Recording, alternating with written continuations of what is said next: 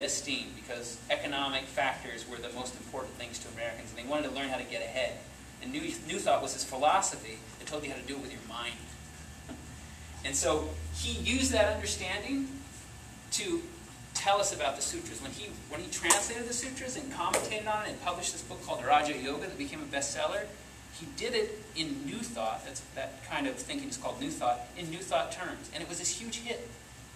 It spoke to Americans. It spoke to them where they're at. And so they were introduced to yoga in this very efficient way. And yoga started to become popular. And now we get a little bit to the story of women. His early followers and champions were women, wealthy women, who gave him platforms to speak, who gave him places to stay, who supported him with money. His early and powerful followers, like Sister Nivadada, followed him to India, and she spent the rest of her life in India, and actually even was a champion for Indian independence and worked tirelessly for the pride of Indians. This is kind of a cool picture. It's one of the first yoga retreats up in Sonoma County, because he left America in 1897. He came back in 1899, or did he leave in 1896? Somewhere around there. He came back in 1899, and when he came back the second time, he came to the West Coast. Spent time in San Francisco and Los Angeles, started centers here. Centers eventually started here. And spoke in Oakland, across the bay. And he had these women followers here, and he took them up to Marin and had a little yoga retreat. As you see, the Lululemon fashion advance.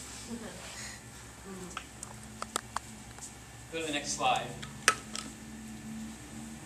He brought, you had that picture of Abhedananda. He brought Abhedananda over in 1896, and even though Vivekananda was a physical culturalist, even though he believed in the robustness of the body, and he was very much a masculine character, he really believed in manhood, he did not teach Hatha Yoga. He didn't believe in Hatha Yoga. He had a Hatha Yoga guru by the name of Papari Baba, who he worked with for about 8 months after Ramakrishna died, and so he knew Hatha Yoga. He could have taught it, but he didn't feel like it was a legitimate system, and his opinion was consistent with the opinion of the age. We think Hatha Yoga is really, really cool. We think it's something really, really pure that leads to enlightenment. But in that day, it was something that was looked down upon. People didn't have a high view of it because that guy you saw over in the corner who was wearing that G-strap, you said, what was the way that you said? That's just not right. Everybody was saying that about the Hatha Yogis because they were these crazy guys in the streets doing these weird contortions. And why would you think that contortion was a way to develop your body? You know, now it's a developed system and we understand how it works, but in those days it was a complete mystery. And it wasn't a very appealing mystery. It was kind of like, those guys are kind of funny.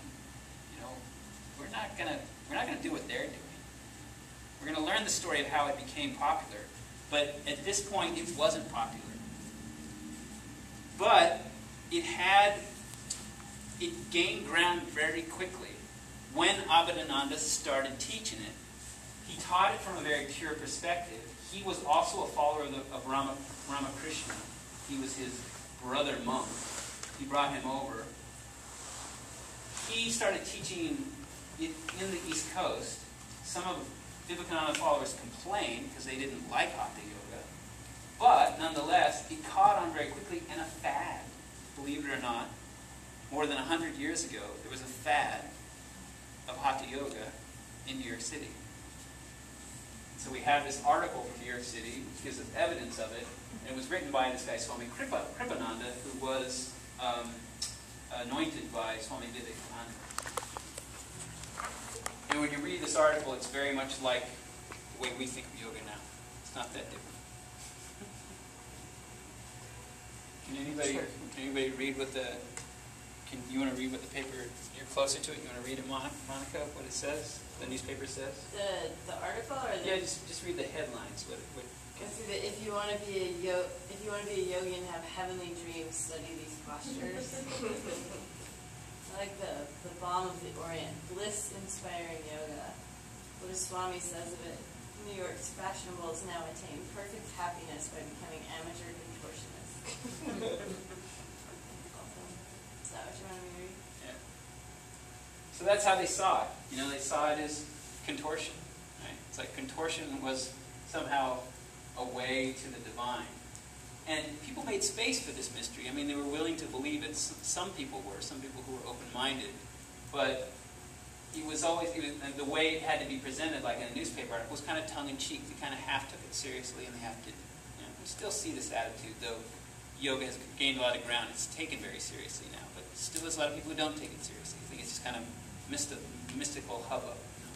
I was just in Kentucky last week. They thought it was pretty silly. Yeah, right. I mean, here in the West Coast, it's just like woven in the fabric of our lives. And you see it in advertising all over the world now. But still, a lot of people just think, I mean, especially people who are deeply in another religious tradition, they even think it's evil. Yeah. Go to the next slide. But it's kind of cool. You see these cool drawings of it. So I just want to point to another kind of influence at the time. This guy, Francis Deslarte, developed a system that was a pose system. That was a crazy popular fad at the time that Vivekananda was here in America.